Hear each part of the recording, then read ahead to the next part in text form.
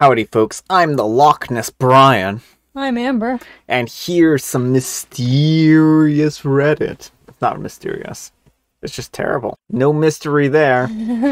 While it's a Saturday morning special Reddit, I'm recording this on Friday, not to be tricky, so I do have tea. Everyone's been used to me drinking coffee, and so they'll guess coffee, but I'm letting you know I don't have coffee. Well, this first story is excellent for a Saturday morning. It is! We're gonna make some pancakes! Our first letter is titled, Am I a Jerk for Telling My Wife That I Don't Want to Learn How to Make Pancakes? What could be better than a nice Saturday morning pancake breakfast? She wants breakfast in bed for her birthday. She wants a whole breakfast platter. She told me that she wants pancakes included, which I don't know how to make. She wants me to watch YouTube videos to learn. I'm not much of a cook and I don't really enjoy cooking, besides meat reeling. I told her that I don't want to, but I'll do anything else, even order them.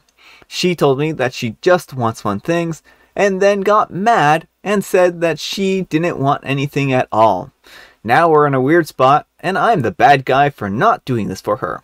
Edit, she wants pancakes from scratch, not the box mixed stuff. Alright folks, what do you think? Jerk or not the jerk? Yeah, I'm gonna say you're the jerk here, OP. Like, I understand you don't like cooking, and if this was like some kind of like elaborate gourmet meal, I'd get it a little bit more, but even pancakes from scratch are relatively easy to make. Seems more like unwillingness to try. That's what I'm getting out of this, is like, it feels like OP just doesn't want to put the effort in. He'd rather just outsource the task and buy her something, and she wants him to make her something with love. Yeah, and I mean, I can understand his hesitation, but you have hopefully a lot of days to practice between now and then, right? So you can put together some pancakes and practice this and attempt to make her happy. I mean, I think that this is not an unreasonable request, and I know you're not good at baking or cooking, but also this is the one thing that she really wants. She says that she would like a breakfast in bed, and I don't think that that's a terribly unreasonable thing. And you're in a relationship, so it's good to have some cooking skills anyway, so she doesn't have to pull. I'm assuming she's probably doing the lion's share of the cooking, you know, and so it might be good for you to develop some cooking skills. And I'm sure even if they don't come out perfectly, she'll still be appreciative of the effort. So I think that you should at least try to put the effort in. Yeah, as long as it's a sincere effort and not weaponized incompetence. Oh, these are charcoal pancakes because I put everything on high and... Yeah. So I don't think her requests are unreasonable. She says she's given you resources to learn, and it sounds like you could take the time to learn to do this. So anyhow, take care and good luck. And Not Mapped Out says, are you sure that you are not maybe also in a weird spot for telling her that she looks trashy when she got dressed up, or for participating in an adultery subreddit? And OP replies, I want to clarify both of these things. First, these aren't subsequent events. I was commenting to a post I respond to. If you read everything and not just nitpick, you'll see that I apologized and tried to make things right. This was also some time ago. Secondly, I was actively in the adultery sub. However, I'm no longer active in this lifestyle. There is more here to this story. I did not read these comments ahead of time. Same. Oh my goodness. Okay, now you're especially the jerk in my book. Oh no, this went from a almost like, oh, just need to try a little harder type of thing to, oh no, it's burning. Like the pancakes Amber described originally. And Gru42 says, you're the jerk. Why are you married to someone if you're not even willing to do the bare minimum for it? OP replies, believe me, I do my fair share, if not more. I just don't understand why she wants me to do something that I don't enjoy or know how to do. That's part of being in a relationship sometimes, is sometimes you have to do things that you don't enjoy. Like, I'm sure she probably doesn't enjoy a lot of the household tasks she does. Yeah, I mean, not everything in life is going to be 100% enjoyable, and part of it is just finding the enjoyment where you can, and sometimes chores are chores, right? Only so many names 1298 says, yeah, everyone's in the wrong. You don't get to demand what you want for a birthday gift, but I also don't think that making pancakes is that hard, assuming that she doesn't care if you use a mix. And OP already addressed this, that she wants pancakes from scratch. Alright folks, our next letter is titled, Am I a jerk for asking my girlfriend to only speak English in our home? And this one's kind of xenophobic. I'm a 34-year-old male, and I moved in with my girlfriend, soon to be fiance, Cornelia, a 31-year-old female. I knew from day one that English wasn't her native language. She's a Polish immigrant. And she also speaks Polish and Spanish, but I haven't realized how much those two languages affected her life. I mean, she speaks English on a daily basis, and in her work life, it's solely in English, so you can't blame me for not realizing it. Well, we moved in, and suddenly, other languages found their way into our lives. Her Netflix is full of foreign movies. Her music is often foreign, and she wants to talk about movies from Poland or Latin America that I have no interest in, and I don't want to watch with her with subtitles. I never know what language that I'm going to encounter when I come home. One day, she'll watch the news in Spanish. The next day, it'll be English, only to switch to Polish. It's infuriating. I sat her down and explained to her that it makes me incredibly uncomfortable, that there are a lot of things in our house that I cannot understand, and if she could please just tone it down. She asked me what I meant, and I explained that she should stick to music and movies in English, so we could discuss them and watch them together. I expected her to take it on board and listen to me, and actually try to make me more comfortable in my own house. So you can imagine my surprise when she said, "You've got to be kidding me!" I told her that there was nothing inappropriate about my request, and she is selfish if she continues to do things that make me uncomfortable. For all I know, she could be watching some awful racist stuff, but I wouldn't know about it because she could just hide it. This man has never heard of Cliff Notes or Wikipedia or anything. Well, let's hope you also know your partner well enough to know whether they're likely to be racist or not. Yeah. It's such a bizarre specification. Like, oh, I'm just looking out for making sure she's not racist. He's just grasping at whatever straws he can find. She basically called me a jerk in more than one language and told me that she had to think and went to spend the night with her friend. I said to think carefully because it's a small request and she should be more accommodating instead of alienating me in my own house. She ignored me and slammed the door to the bedroom to go and pack. Now she's left and I worry that perhaps she was right. Perhaps I overreacted and I should have just gotten over it and tried to approach it more slowly, one language at a time. Am I the jerk approaching it so directly? Alright folks, what do you think? Jerk or not the jerk? Yes, you're the jerk. And that last bit, the whole idea that you think you're entitled to slowly fade out these languages, like I think is very, very telling. Like, OP, I understand this is your home, but newsflash, this is her home as well. Well, that's the big thing. It's like, this is her house too. You're like, this is my home. My home. And it's like, if you date someone who is multilingual, you need to anticipate that some of the time they may want to consume media in languages that are not just one of your languages. And she's even offered to watch with subtitles. Yeah. But your absolute refusal to watch anything that's not in English, like, yeah, I think is really telling here. He doesn't want or care about her hobbies, and he's even as so much called them dumb hobbies, right? He's like, I just don't have any interest in the movies she's watching. Okay, OP, if you don't have any interest in them, then don't watch them. Problem solved. You don't even have to listen to them at that point in time. Well, and there's a bigger issue here too, because this is also part of her history and her culture, and like, you're talking about fiancéing her. Like, if you two want kids, presumably they would be raised with some aspects of her culture. So like, English only, Amber. No, this is like, I see a giant red flags for her. I really hope she finds this post. And yeah, I think that he's very mistaken when he says his soon-to-be fiance, because I think this is his soon-to-be ex. That's my hope. It's like, sometimes when you're in a relationship, you have to get used to your partner liking things that aren't necessarily your cup of tea. Like, that's just part of the give and take. And I'm naturally a very curious person, so I understand wanting to know what your partner is listening to or watching, but that's what the subtitles are for. Yeah, you could listen in subtitles, you could take some time and learn a new language. Yeah. And that would be a great thing. It's going to help your mind and make you, have a deeper connection with your current partner. And I can certainly understand being hesitant towards learning a whole new language. And maybe you could take some time and learn Spanish, because Spanish isn't a bad language to learn. It's a very useful language too. A lot of people speak Spanish.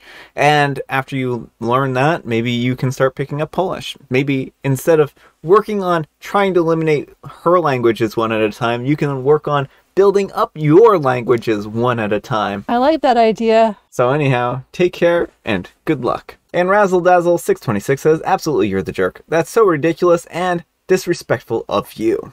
Alright folks, and our next letter is titled, found out that my wife, a 27-year-old female, trapped me, a 38-year-old male, with our son, and I'm not sure what actions I should take or how I should tell her that I know. I think there's a important PSA in here, so I kind of wanted to read this one. This one does involve reproductive coercion. She's a stay-at-home mom, and I was working today, but I own the company, so I decided to come home to surprise her. I found my daughter crawling around unsupervised in her playroom, and my other kids were just entertaining themselves. My son said that she was calling someone in our room. So I went there and I heard her laughing and saying, if you want to settle down and marry him, then just do that. I stood outside and listened in. I know that it was an invasion of privacy, but I just did. Then eventually they were talking about her friend getting pregnant to keep him in her life. And my wife said, just put your birth control in the microwave and carry on taking it in front of him and then pretend it was an oopsie. That worked for me. I heard that and I felt numb, especially as she was talking about how her friend's boyfriend was rich and that it's important not to lose him. She was also saying how good the lifestyle was. Nothing about me. Did she marry me for my money?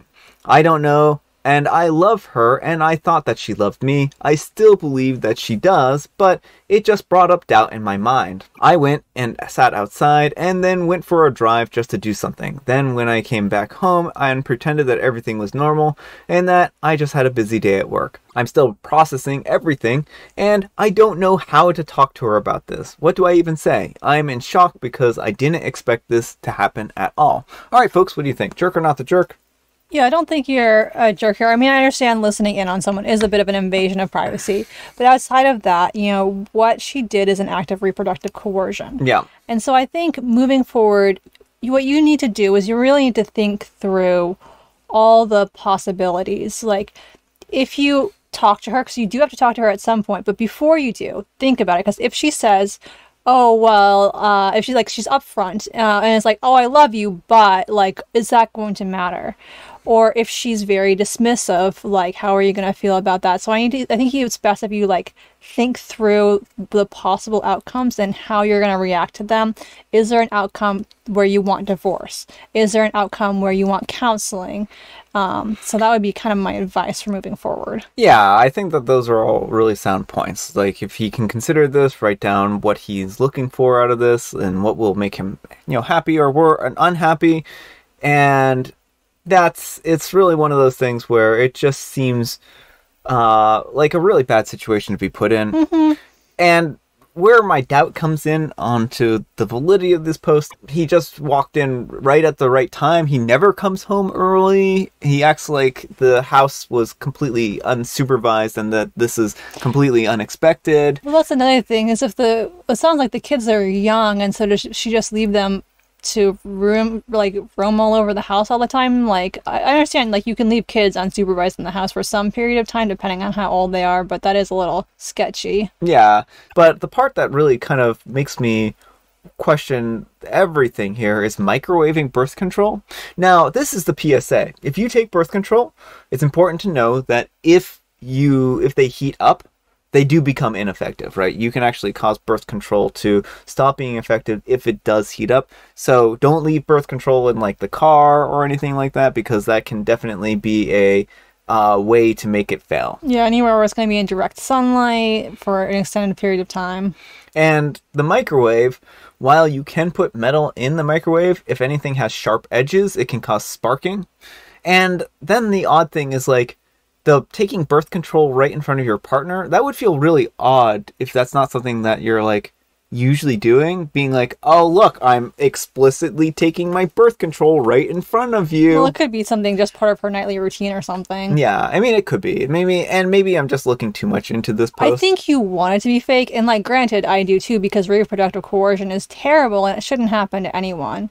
And when you get in a situation where you find out your partner has trapped you, but you also have kids you love, and like, it gets to be a very emotionally complicated situation, and I wouldn't want anyone to be in that position. I can't comment on whether it's real or fake. All I can say is that if it is real, OP, hopefully you're able to find peace with some outcome, whether that's, you know, divorcing her and moving on, or going to counseling to try and repair and rebuild trust. And counseling on its own might be really helpful here to start off with, because you kind of found something out that's very traumatic, and it's going to take a long time to process it and kind of understand how you're feeling about these feelings. Well, that's a really good point, is solo counseling, yeah, because it may take you time to even figure out what you want, and a therapist may be able to help you figure out what feels right in your heart to do. Yeah. So I really feel bad for OP, and I think that this is a terrible situation, like I said, but let me know what you folks think. So anyhow, take care and good luck. And Disposable Dick says, why wouldn't you just skip your pills and say that you took them instead of microwaving them? Or stick them under your tongue and spit them out and pretend to put them in your mouth and palm them if your partner really watches you take a pill every day. Also, birth control comes in those little blister packs, and that would melt if you stuck all of your pills in the microwave at once. Alright folks, it is tea time. Grab your beverages of choice. I've got some tea right here, and Amber, she's got a joke. Why wouldn't the guy eat a clock? Okay, well, you know, I can tell you why this guy wouldn't eat a clock. Now, you might be like, Brian, it's because all clocks are made out of stone because they're sundials, and that's true. Well, yes, and sundials, as we know, have very sharp, pointy edges on them, which make them extremely hard to eat. It would be too time-consuming. It would be too time-consuming to eat a clock. And it would chip your teeth because of the sundials. Not all clocks are sundials. In fact, most clocks today are not sundials. I've never seen a clock that wasn't a sundial. There's literally on the bottom corner of your screen a clock. I don't see that. Brian is gaslighting us all. And I have Mega Mint. Alright folks, that's all the time we have for this Saturday morning special. I hope you're having a great Saturday so far. Amber, we need some kind of moral guidance, and please, say it like someone who's lost and looking for directions. I'm gonna need you to help me with this one, if that's okay. So you just like speak to me in another language when I start asking you for directions. Oh, I've been wandering this trail for hours. If only... Hey! Konnichiwa. You speak English though, right? Like... Oh! Why did I have to tell my girlfriend she could only speak one language, and now I'm single and only speaking one language and lost in the woods? I don't know. That was kind of my... The moral of the story is just don't be bad about people speaking other languages. I don't know. Thanks so much for watching, and we will see you all tomorrow. Bye. I'm a 34-year-old male, and I moved in with my girlfriend, soon-to-be fiancé, Cornelia. I'm a 34-year-old male, and I moved in with my girlfriend, soon-to-be fiancé, Cornelia. What? Cornelinus. The Earth's core. I moved in with the Earth's core, and now I'm on fire, and I don't understand why. Everything burns all the time. And Disposable Dick says...